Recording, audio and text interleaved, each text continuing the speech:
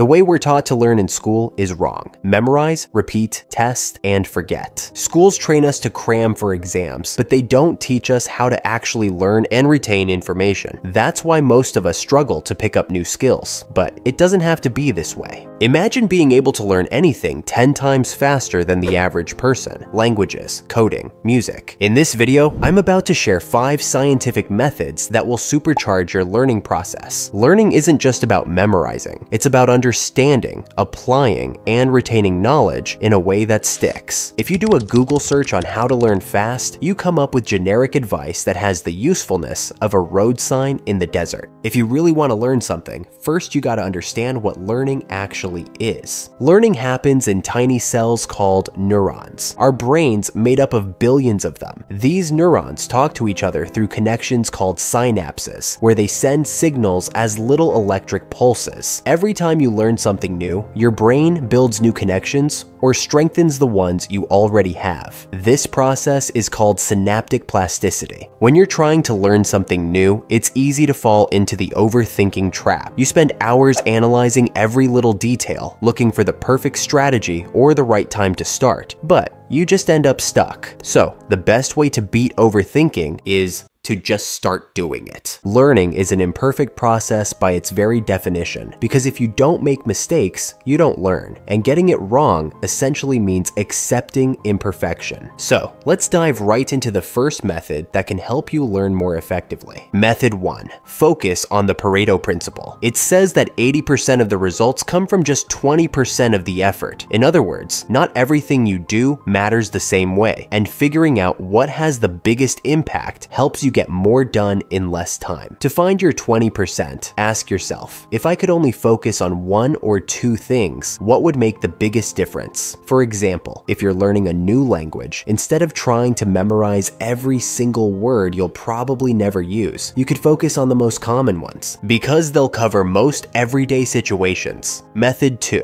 Use moderate stress. A bunch of scientific studies show that a moderate level of stress can actually be good for learning. This kind of stress, often called eustress, can boost your memory, focus, and overall brain performance. Stress shouldn't be too overwhelming, but just enough to give you the right push to get things done. Here's how to apply moderate stress in learning.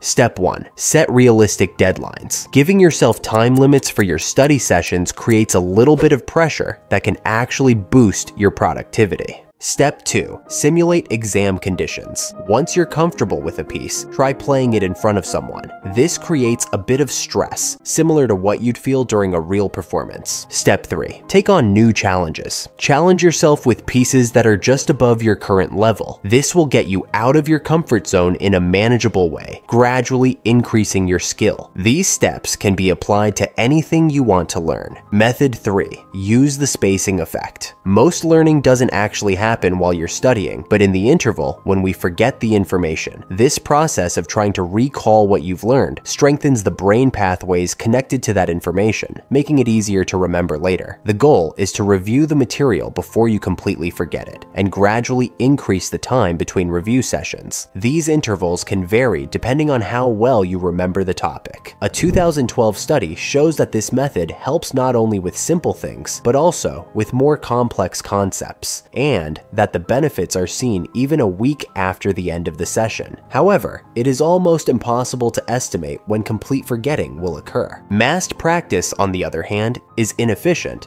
because there are no gaps between sessions, leading to weaker retention. By following the spacing effect, you'll retain more information and save a ton of time in the long run. Method 4. Learn by doing. One of the biggest mistakes people make when trying to learn something is thinking that studying alone is enough. Watching a video tutorial or reading books can give you knowledge, but knowledge without action is useless. You have to actually do the thing to truly understand it. Let me give you an example. When I was trying to learn magic tricks, I thought I could just watch a bunch of videos and suddenly become amazing. I'd sit there for hours, rewatching the same tutorials over and over. But when I actually tried to pull off the trick, my hands fumbled. I kept forgetting the steps, and it didn't end well. No matter what you're trying to learn, you have to step out of the learning zone and into the doing zone. Method 5. Teach what you learn. Teaching others is one of the most powerful ways to lock in what you've learned. When you explain a concept concept, you're forced to organize your thoughts and present them clearly, which helps deepen your understanding. According to the learning pyramid model, most people remember only about 10% of what they read in books, but they can retain up to 90% of what they teach to others. Even if you don't have someone to teach, pretend you're explaining it to an audience, or record yourself on video. You'll find that the simple act of explaining turns what you know into solid, lasting knowledge.